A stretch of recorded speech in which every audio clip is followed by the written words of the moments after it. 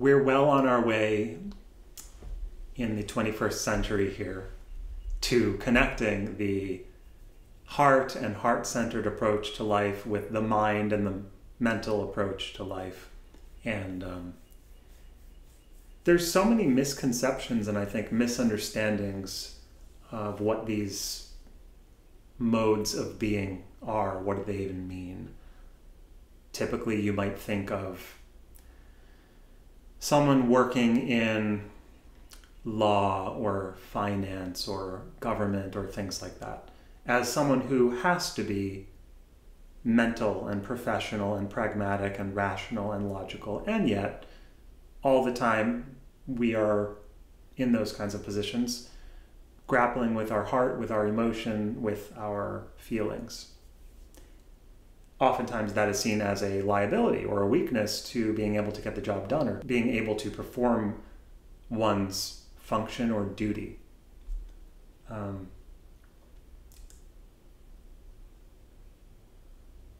I think this is a mistake.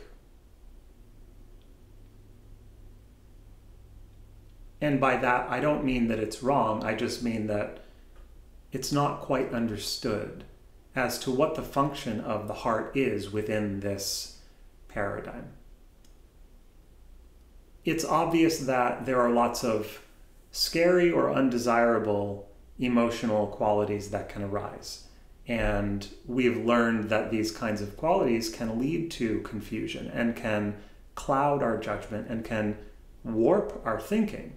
And when we lose control of being able to see things in what we consider to be a way that is clear,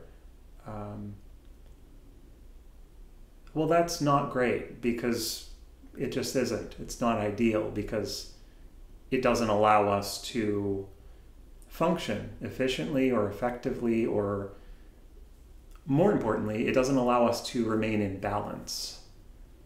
That being kind of the key word here, is that there is a balance to be found between heart-centered approaches and mental approaches. And we see this divide or this conflict everywhere that we look. In whatever swath of society that you're focusing on, you're going to see this. In any type of industry, in any type of job specialization, in any type of economy, and it's a global phenomenon, obviously, because we're all the same in that humans all have the same basic emotional wiring. There's a little bit of variation here and there, but it's more or less the same. We have much more variety in terms of mental thought and how we can configure our upstairs wiring, our modern electrical wiring in the brain. But in terms of the deeper functions of emotion, and especially instinctive responses to things, and automatic responses to things, and reflexive responses to things, all that stuff is kind of hardwired, and what we can do is just observe that and notice it and accept it and work with it, not against it. You're not going to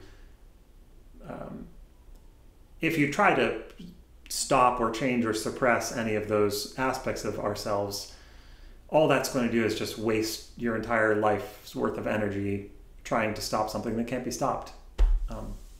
You can't just turn it off. You can work with it, though. You can learn about it.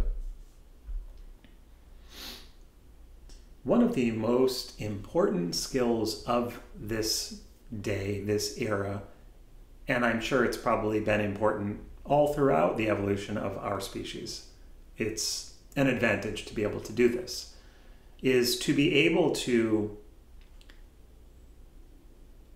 find the balance between opposites, or between, hold the balance between, or hold the tension between opposites. Because there is a center or a balance point that exists that everything kind of revolves around. And it's not something that we can arrive at in a sense that it can't be grasped, and it can't be owned, and it can't be made into something. And it's not something that I can achieve. It's only something that can be moved through, around, orbited in a way that it's necessary to be able to let go of like linear thinking and to be able to recognize that this chaotic motion and this swirling motion and this endless eccentric orbital motion that's happening around the center, that is, in a sense, kind of what it feels like to be human. And we can feel that balance. Like, we can feel the balance point that isn't necessarily us, and it's not necessarily our physical center of mass as just this body, but we are always moving and we're always changing our shape. So the center of mass is also always moving. It's moving and it's changing. So there's no fixed place to arrive at necessarily. Although, I don't know that. And there's no knowing it. There's no knowing of it. So we're always in motion. We're always in flux. Which, if you can get comfortable with it, it's like, all right, okay. It's sometimes and this is a different kind of motion than the motion that the social pressure that we feel, like when we get in our car, or if we have a car, we drive on the street and we are assaulted. I don't want to say assaulted, but we are immersed in so much targeted, directed messages, movements, motions, billboards, advertisements, electromagnetic waves. There's so much coming at us, and it wants to throw us in this direction, that direction, or the other. There is a dance that can be done with all of that. It's part of it. However, what it is that I'm talking about is sort of a little bit beyond all of that. That's like a very surface level movement. That's sort of the human mind programming, or whatever you want to call that. If you tune into those levels, just go for a drive and look at all the bright colors and all the words that are trying to capture your attention and sway you one way or the other way. It's deep. It's like it accesses a certain level of the human consciousness that seeks to influence your subconscious behaviors. And that is a movement, and it is a movement that bears some resemblance to what I'm talking about, but that's not what I'm talking about. It's a very small part of it. So we can get caught in these shallow layers of existence, advertising being one of them. Not that it's a bad thing. It's just, if you want to experience more in life, that's something that's more expansive, or that's deeper or richer or just varied. Because the advertisement is a very directed, one-track kind of thing that's been going on for a while. Simply having to do with survival, money, and buying and selling, and that's what we do here. And in a planet on a planet of scarcity, we don't have enough. There's not enough to go around, and all of these messages, which may or may not be true. We don't really know. The laws of science and physics and things like this change. In physics, there are the laws of thermodynamics, and I think the most well-known law is the law of conservation of energy. Google it, look it up on AI, I suppose, if that's interesting to you. But in that, energy is conserved. It is not created, it is not destroyed. And money is energy, physical resources on the planet are energy, and within this closed system, there are supposedly a finite amount of resources. And we will, as humans, we will continually expand to consume all of those resources. We don't know if that goes infinite layers out all the way to the end of the universe. We don't know if the laws of physics, what we've observed in science, which science is pretty new, honestly. at its essence, science is the art of observation. And while it's been turned into a religion, it's not exactly clear what science really is these days.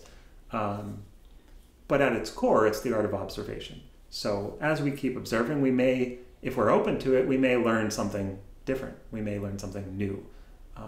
And in fact, there are historical examples of earth-shattering, paradigm-changing moments where discoveries have been made, and suddenly all the old laws and understandings didn't really actually amount to anything, or at least they only provided one very small part of the picture, you know. So just to say, I don't know if our resource is truly always going to be scarce because we're always going to expand and consume what there is, and or is there such a thing as infinite energy or something of that nature? And or is that something that depends on our relationship with the environment, how we choose to consciously relate to the environment? I don't believe that things like greed, for example, I don't believe that that is an endless, impossible, final form of humanity, right? Like, we've been struggling along these lines, greed and anger, hatred, and those kinds of fear-based, attachment-based, self-based emotions, and those seem to kind of hold this really heavy story for us that we've been a part of. I don't know if that's going to be true forever.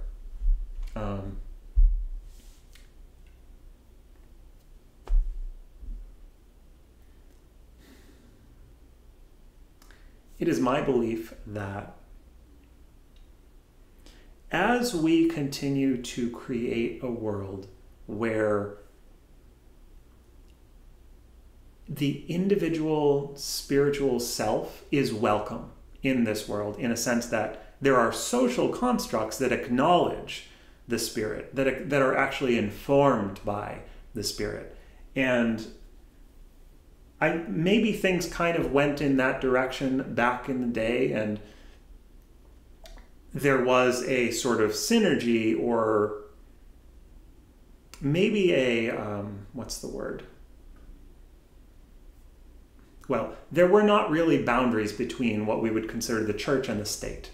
And the way that played itself out, I would call it religion rather than spirituality.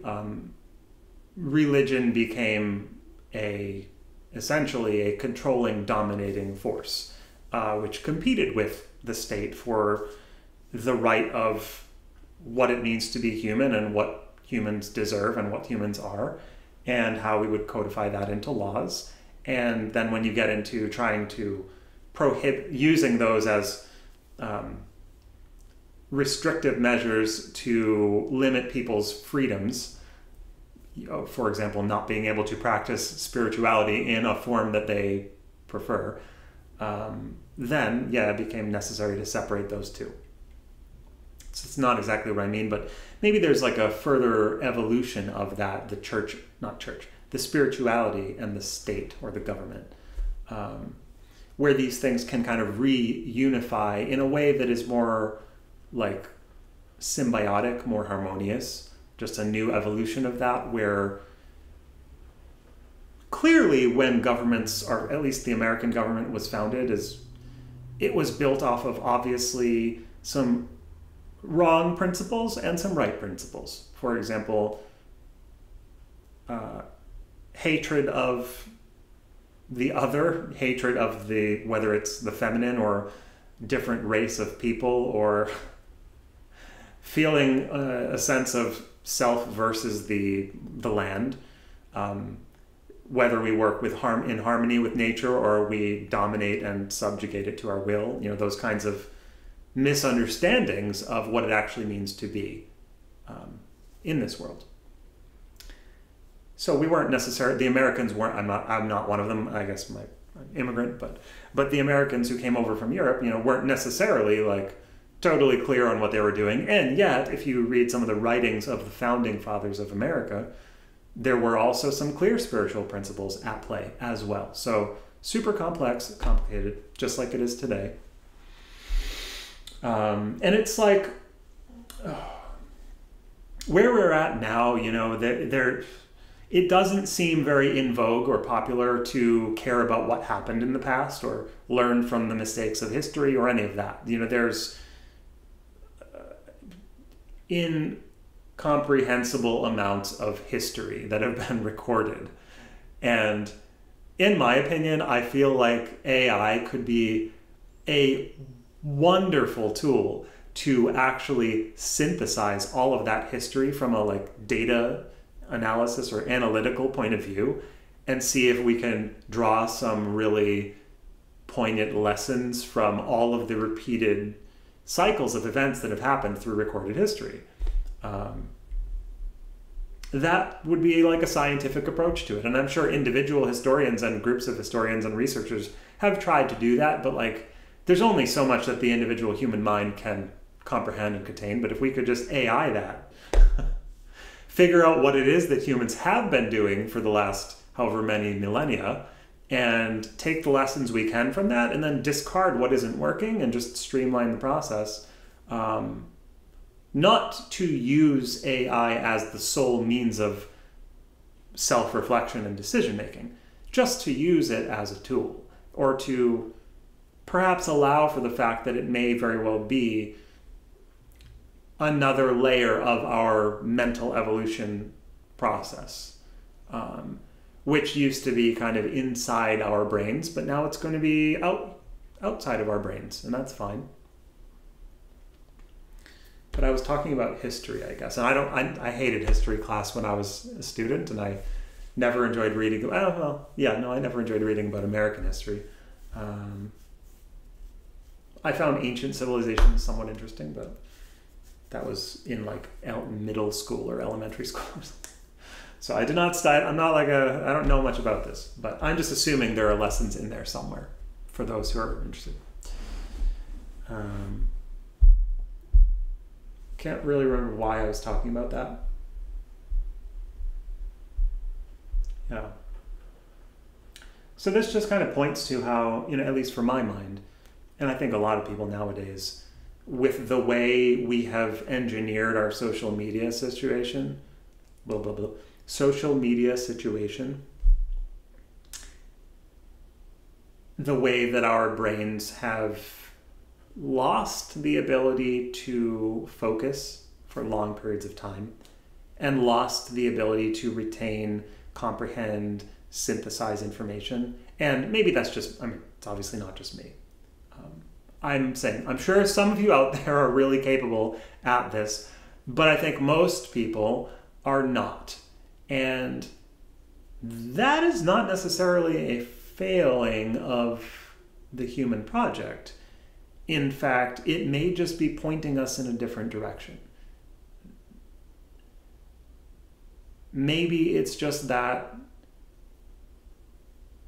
hyper-parallel processing and distributed shared networks, as we've seen in things like cloud computing and in cryptocurrency or DeFi, decentralized finance, that this way of sharing, or, you know, even back in the day with peer-to-peer file sharing, this way of sharing information, it may be sort of actually how our brains are adapting to the climate or the universe or whatever's going on around us, and recognition of the fact that we're not going to evolve and achieve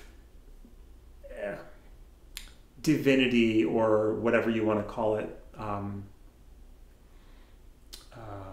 perfection or the best versions of ourselves solely through our individual human brains and our individual selves. Like, that's not happening. AI already is going to wipe that idea right off the board really quickly.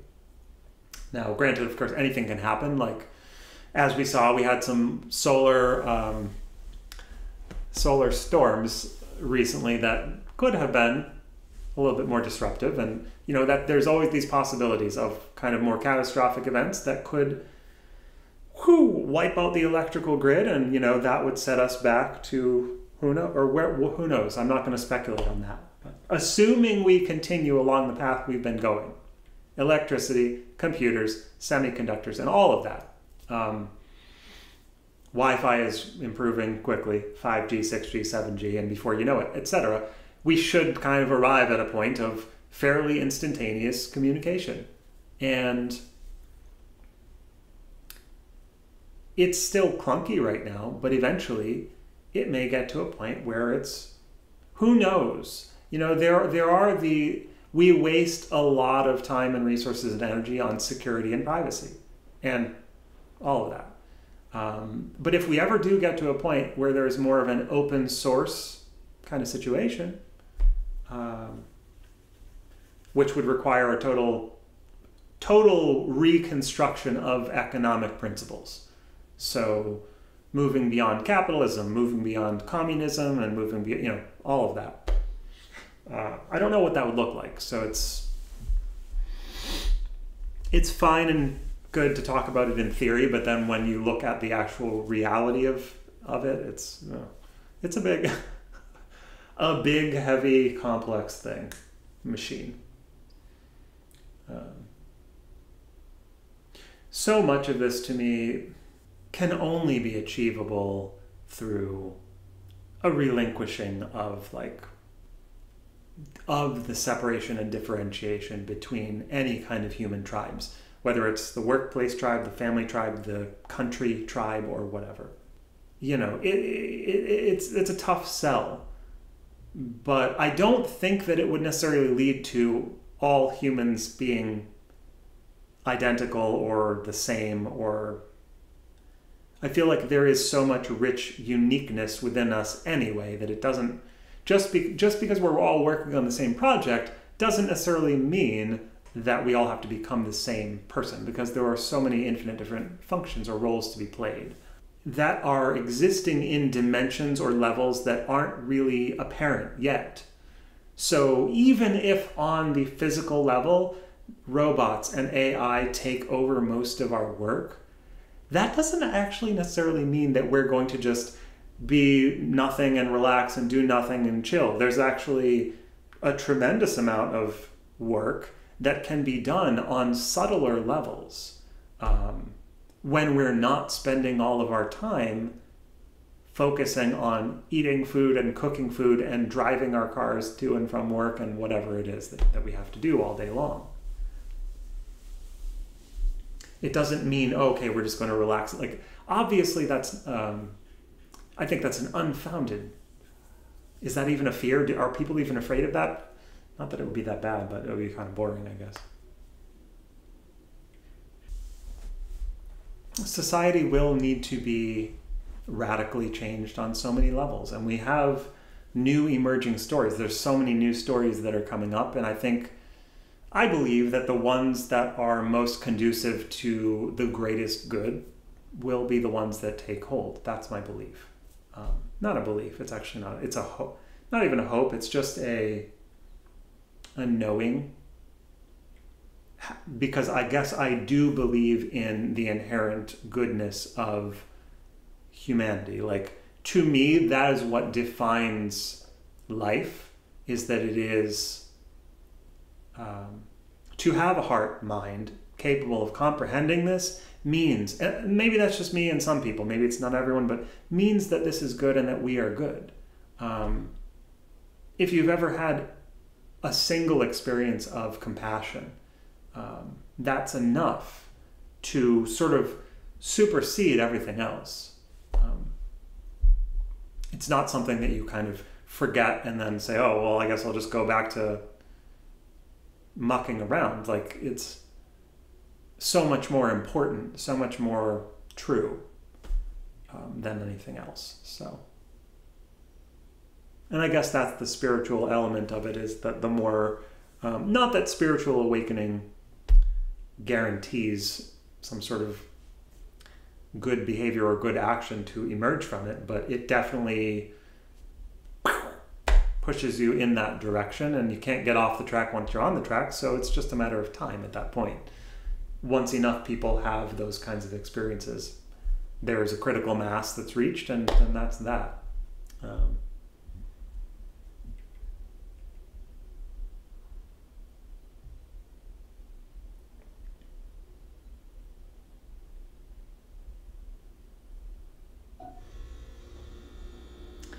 But for now, the refrigerator has just turned on and it's making the buzzing sound that I don't really want to deal with trying to edit that out of the video. It's not that easy to do. It kind of ruins the audio quality.